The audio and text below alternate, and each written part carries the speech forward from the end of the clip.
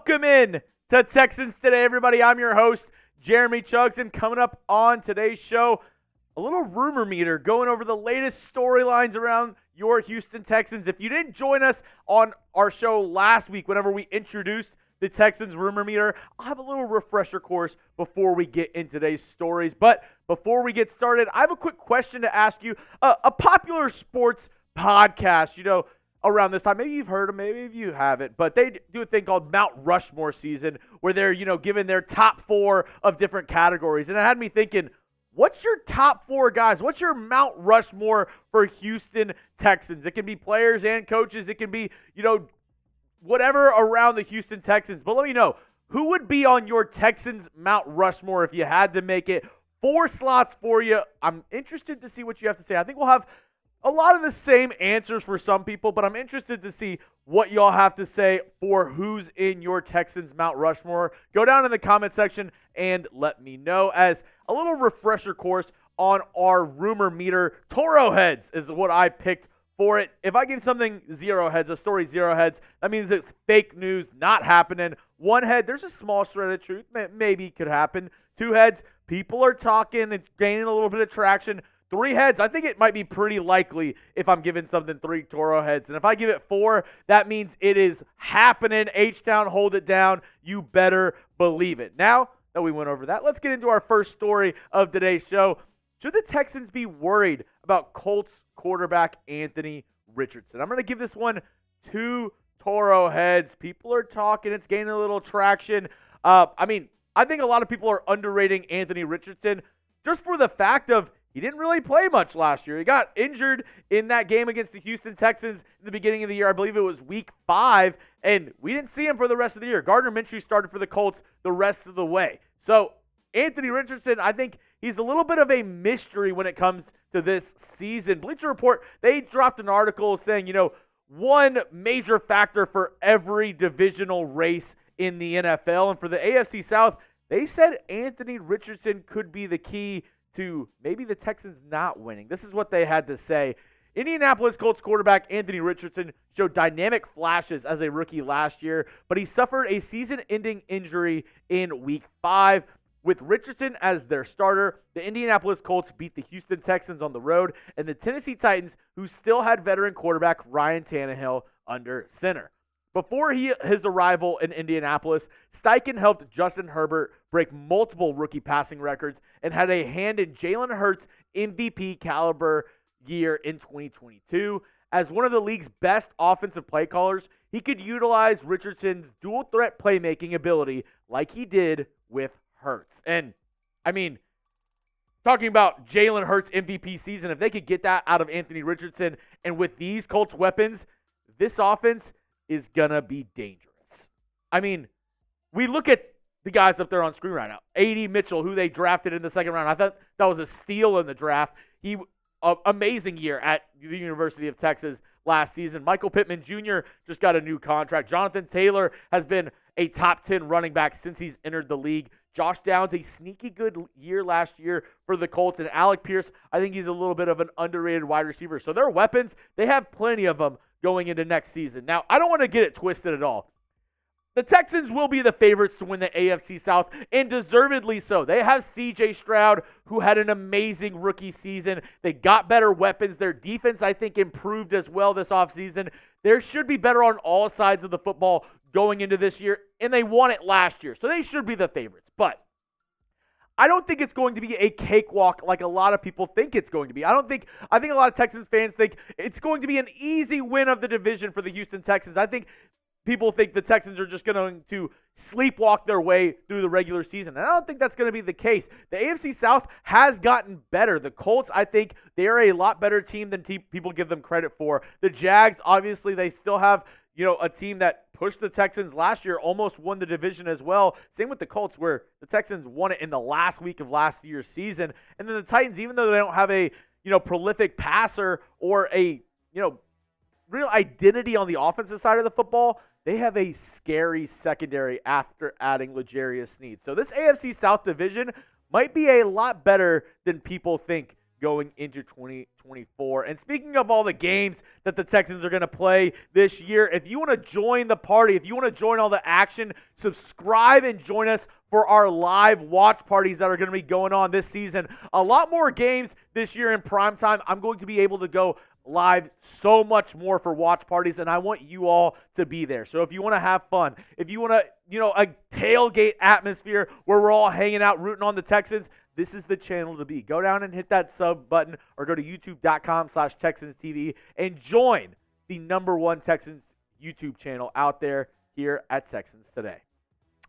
The latest Texans rumors, story number 2, the Texans, are they cutting Robert Woods? I was teetering on 4, but I'm going to give this 3 Toro heads. I think the writing might be on the wall for Woods, and it stinks because I don't have anything against Robert Woods. I think he is a fantastic player, and his time in Houston, he was a good player for the Houston Texans. But the thing is, this wide receiver room is stacked for this team. They added Stefon Diggs on top of Tank Dell last season. He had a really good rookie year until he got injured, and then Nico Collins had a breakout year last year. And on top of that, John Metchie has been getting a ton of hype this offseason. So I think that combined with, I don't know where he would fit. If you're a wide receiver 5 or wide receiver 6, you have to also be able to help on special teams. And at this point in Robert Woods' career, I don't think he's going to really give you anything for special teams. And I don't know if teams are going to want to trade for Robert Woods. I mean, maybe a conditional 7th round pick from a certain team, but I don't think you're going to get a ton in a trade for Robert Woods. And as we look at the Texans wide receiver depth chart, as I said the other day, we have 3 wide receiver 1. So there you have it. Nico Collins, Tank Dell, Stefon Diggs, already loaded right there. John Metchie has been, lighting it up in minicamp and OTAs. Noah Brown, I think this team really likes him as well. And then for that last spot, it might be Ben Skoranek. It might be Xavier Hutchinson. It might be Steven Sims if they really want the electric return man. But I just don't see it being Robert Woods on this team. And along with that, if you cut him, there's not really any, cap concerns. The dead cap would be $4.75 million. The cap savings would be $5 million. So it's kind of a wash if you are able to cut Robert Woods during that 53-man cutdown day. I like I said, all love to Robert Woods. I hope he finds another team he can find a role, because I think Robert Woods on certain teams could be their wide receiver 4, wide receiver 5 on a team that maybe doesn't have the depth that the Texans do at wide receiver. But going forward, I just don't see where he fits on this Texans roster. And speaking of the roster, coming up, the Texans' depth concerns at a certain position. I'll let you know what that position is in just a quick moment. But before we get going into that, I want to show some love to some new subscribers here on the channel. If you haven't subbed already, what are you waiting for? You've almost made it through the whole video. Go down and hit that sub button. But I want to show some love to some people who are hitting the sub button. The Real DJ Blazin, Guy Barnes, It's Rod, Eagle3396, and Michael Taylor. Shout out to all of you. These are some of the newest subscribers on the channel. Thank you so much for joining the Texans Today family. It does not go unnoticed. Thank you so much. If you want to see your name on a future video, go down and hit that sub button, hit the notification bell, comment on some videos, and hey, let's get this community rocking and rolling in time for the regular season. Last story on today's show. Texans need edge depth. I'm going to give this 1 Toro head. It's a little bit of a talking point in my opinion, because when you look at this Texans defensive line, yes, obviously the first 4 names I think are fantastic. Will Anderson, Danico Autry, Foley Fatukasi, Danielle Hunter. The starting unit, that's not in question whatsoever. But you take one step under that. The guys who are coming off the bench, are we sold on these guys on the defensive line and on at edge? I mean, Derek Barnett came over from the Eagles last season, and he played pretty well towards the end of the year for the Houston Texans. Had a decent couple games with the Texans, in my opinion. But if anything happens to Will Anderson or Danielle Hunter, do you want Derek Barnett being your starting guy? And then also, I really hope this story is able to come out and he's able to really,